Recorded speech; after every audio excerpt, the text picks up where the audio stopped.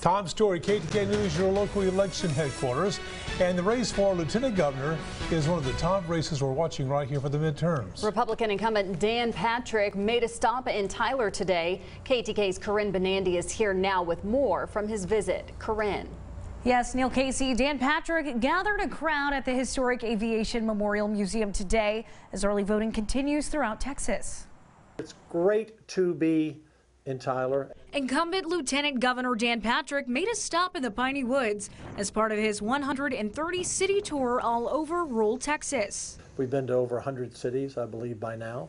A trail he says is essential to his campaign. 50% of the vote, roughly, is in rural Texas. While Patrick feels confident in his success for the rural red, we're going to win. He still wants to encourage everyone to make it to the polls. If we do really well, but only half the people vote, then that's not good. Patrick answered questions on issues that have been driving this election, saying he vows to add more natural gas power to our grid. You have to have enough dependable, dispatchable natural gas, either coal or nuclear, and the federal government has really put the clamps, along with Joe Biden and all the Democrats, on nuclear or coal. So you have to depend on natural gas, which we happen to have a lot of here in Texas. He also plans to improve property taxes. My goal is to take the homestead exemption to $55,000 this year and to $100,000. A major difference between Dan Patrick and his opponent Mike Collier is their stance on the border. We don't want Joe Biden's America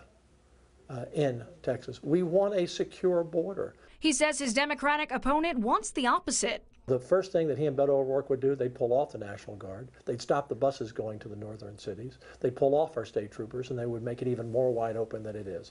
That's their policy. A policy Patrick says would hurt our state. The federal government's not doing their job.